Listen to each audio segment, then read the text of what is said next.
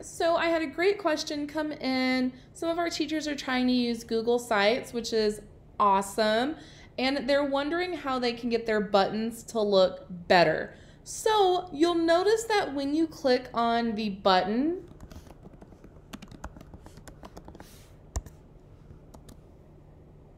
it is a gray button, pretty generic, not really a lot of fun. And so we want to make this look as fun and exciting as we can to try to connect to our parents and our kids. So we're going to delete that one. We don't like it. So the very first thing I do is I try to figure out how many buttons I'm going to make that will go across my Google site. So for right now, we're just going to do 2.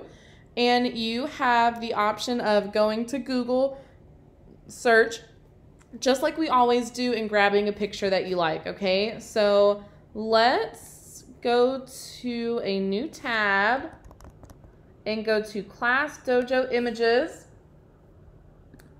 And let's look for, let's just grab this one. We're gonna put it right there. And now we're gonna go back. So we already have our space ready for whatever image we are going to drop there. So let's drop our Class Dojo image, and you'll notice as soon as I drop it in there that it's a little cut off, and that's okay. So we are going to press uncrop. We are gonna uncrop it. Now it's all better. It doesn't look cut off or weird. And I actually don't need this text box right here, so I am going to delete that. And a really fun fact is when you go to Class Dojo and you sign into your teacher account, you can actually force the parents to go directly to the parent portal. So I will show you how to do that. So I am going to go to my 5D class, invite parents, class invites, copy link. And now I'm going to go back. I am going to click on Class Dojo, the image that I put here. I'm going to link, Command V, apply. So now what I like to do is every time I do something on my page, I like to preview it to see if it looks how I want it to look. So I'm going to click the preview button. I'm going to scroll down, and what I'm clicking is to make sure that this takes the parents to the parent portal of Class Dojo. So I'm going to click on it. And now if it is correct, it should force them to either log in or sign up and on the parent side. So here it is. This is my class. They can log in or they can sign up, whichever one. If they are signing up for the first time, you will get a notification to your phone or to your email saying that a parent is trying to sign up.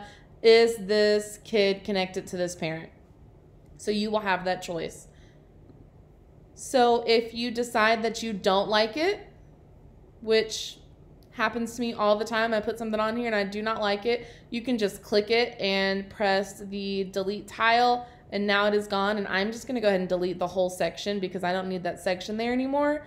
And so I do that for any image that I'm putting on here. So you'll notice that I have, let's do the school website. So if you clicked on the school website, it will take you to the school website, which is our Bush website. And then also if you clicked on the district website, it will take you to the district website. So I honestly am just finding the websites that I want, clicking it, Command C, and then I go back and just put it right in there.